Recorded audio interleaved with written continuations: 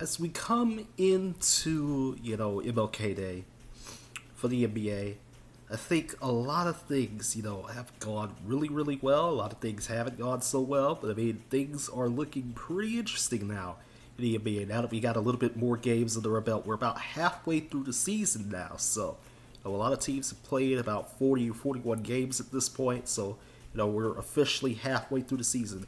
And right now, based off of what I'm seeing right now, this will change, by MLK Day itself. The Bulls, they have really gotten it together. They're the number one seed in the East right now. They're 27-12 right now, just based off this, video being uploaded. The Nets, they got Kyrie Irving back, and then, things happen with Corona Chan. I mean, what can you say, man? The Bucks are still doing good. The 76ers have turned it around again. That win I saw, against Golden State last month for the 76ers was obviously key in turning this team around. I mean, this 76ers team is a good team. I'm surprised, at teams like the Cavs and the Hornets and DeMar DeRozan, Yeah, I said DeMar DeRozan because DeMar DeRozan has just been on a tear the past couple of weeks. I mean, if you've seen him play the past couple of weeks, he's been putting up points in bunches. He's been putting up, shots in bunches that have been awe-inspiring. I mean, this is just what a damn good player he is. But then, you got other teams, like the Raptors, the Wizards, Celtics are kind of trailing right now. The Knicks, they were in a good position a month ago, but obviously that is not the case now. I'm kind of worried about the Hawks a little bit here, and then, Pistons and Magic are pretty bad. There's still some trades and stuff going on right now, today, so, I mean, I'm not sure, who's getting traded where. So the East, is actually looking quite nice right now. It's looking like a pretty intriguing, race at this moment. But we'll see, how everything shakes out by the time we get to the All-Star break, and when I update you all again with the NBA. Meanwhile, in the West, the Grizzlies, how the hell they've won 11 straight games at this moment. Not, we're not talking, this on MLK Day. We're talking at this moment. So they won a lot of games in a row. They're number 3 in the West. Of course, they're behind the Warriors and the Suns. The Warriors and Suns have had 3 classics already. They'll have one more in March. So that's going to be real intriguing. I'm kind of curious to see, what the Jazz are doing. Again, they're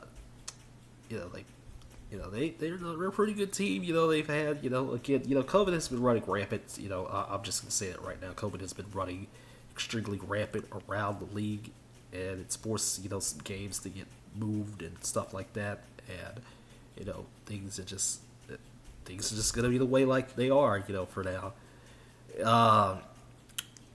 Jokic and the Nuggets, they're doing pretty good. The Lakers are still kind of struggling. LeBron and company, they're still trying to figure things out. I just don't know if they can, like I genuinely don't see this team, getting to the top 6 if they can't get it together soon. They got to get it together real soon, or else they're not going to be in the top 6. They're going to be in the play-in games. So I just think that's what I'm thinking right now. The West actually just has a lot of teams with losing records right now, which is crazy because that's usually the opposite. Usually the East has a lot of teams, that have losing records by now, and it's the opposite this year. So the East is looking a lot better this year. I don't know why, but it just is. The Clippers are starting to gain some momentum again. The Timberwolves, Trailblazers also there. Kings are, their broadcast team is entertaining, but I'm not sure about the Kings themselves.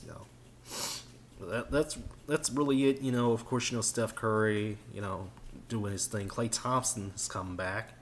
He's come back, and he's continued to wow us all each and every week. And then, Suns right now. In fact, today they just beat the Pacers. So DeAndre Ayton, Devin Booker. I mean, this is a combination again. The Suns, have brought, pretty much everybody back, and they really made this year look. They really just look good all year long, and they got a lot of marquee matchups left in the season. In fact, the Mavs are playing the Grizzlies tonight, so I wonder how. I know Luka Doncic, and everything. I mean, the Mavs crew has just been, it's been kind of rough for the Mavs for me.